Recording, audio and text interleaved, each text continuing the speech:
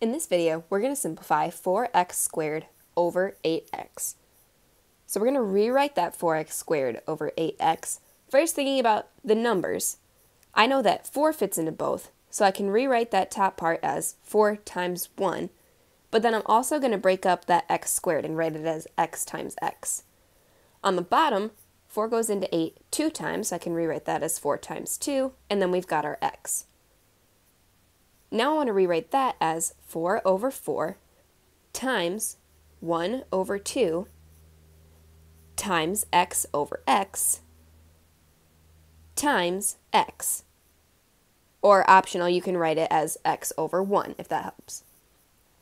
So then we can cross off the numbers that are just going to simplify to 1, which would be 4 over 4 and x over x. Then what we're left with is 1 times x on top, which is just x, over 2 times 1, which is 2.